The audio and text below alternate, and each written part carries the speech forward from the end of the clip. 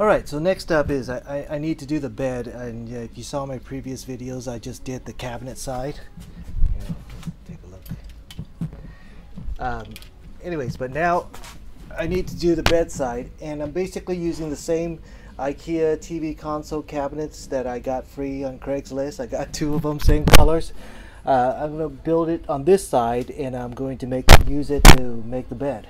Well, I cut off the legs to make it flush, and what I was afraid of is probably happening is that it's still too high. I want to lower it down a little bit, so I have to chop off the top parts, which is not a lot of fun. I did it for the cabinets, and now I'm going to have to do it for this, because if I sit so high, my head's going to be pounding on the ceiling all the time, and I don't want that. I'm not always going to be sleeping. Sometimes I'll be sitting down.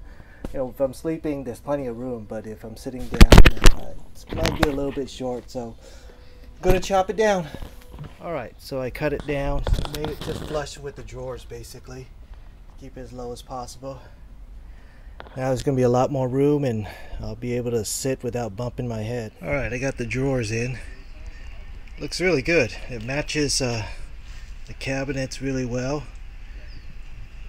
And now I need to put the top of the bed in.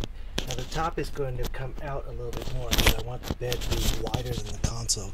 The console's around 20 inches, so I need the bed at probably at least 24 inches wide. So it's going to extend at least 4 inches out. Alright, so I was able to use my favorite kind of wood, which is scrap wood, to build the frame. And the idea is that where my legs are, it could be more narrow to save some space. But where my my torso is up there, I'll need a little bit more space. Alright, the mattress is in. That's the way it looks. Okay, so I put these I don't know what you would call them, border pegs in the ground so that the bed stays secure. It won't slide around at all. It holds perfectly still. Alright, so there's my mattress in. There's the way it looks with the cabinets. Let's walk around to this side.